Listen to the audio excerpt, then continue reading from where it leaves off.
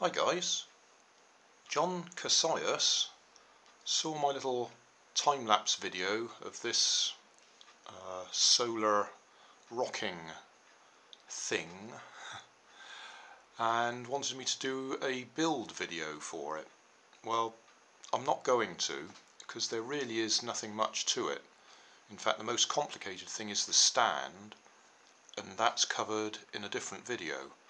If you look at the video description, there's a link to my heat engines series where there's quite a few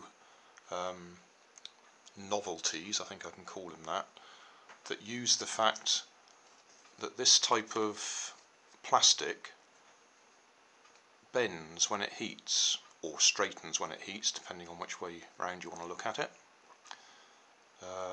This plastic comes from this sort of a bag. These particular ones had coffee beans in them, so they're silver on the inside and coloured on the outside, and because they're some sort of double layer, if you stress them a bit so that they're curved, when you heat them they straighten up. So what happens here is this one, the arms straighten out. When they straighten out, that changes the centre of gravity, and so when they're curled up like that, the centre of gravity is nearer the bottom because we've got a counterweight down there, and when they straighten up, just the weight in those arms is enough to move the centre of gravity.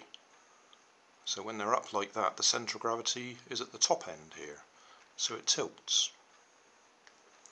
Now, the arm itself is just a barbecue skewer or a piece of bamboo. The plastic is just attached to the top, in this case with a pin. You could hot glue it or any sort of glue.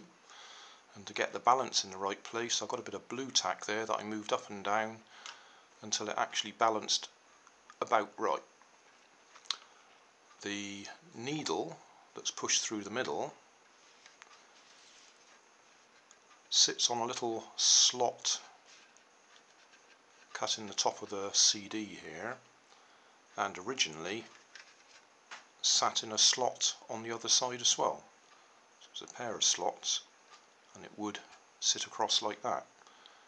But to reduce the friction, I've actually got a broken neodymium magnet here, and I'm just using that to hold itself in place, and then the point of the needle is held in place by the magnetism. The rest of it, it's just 3 CDs. 2 of them I've cut a little bit off the bottom, so we've got a flat edge, and glued it to the other CD. And the only reason I've done that is so I've got a clear stand for it so you can see the full motion. I scraped the paint off the CD so it's clear, but that's what that's about. Any stand would do, as long as the friction's as low as possible. So there you go. And so check the video description, and there's links to the other heat engines, as we've been calling them, because they work by heat. When they heat up, they change shape, and when they cool down, they change shape.